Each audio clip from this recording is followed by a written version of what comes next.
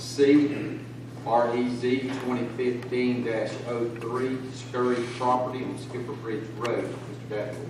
Yes, sir. Our last rezoning request really is aimed at addressing a lot size issue. The lot is just not big enough for them to develop currently.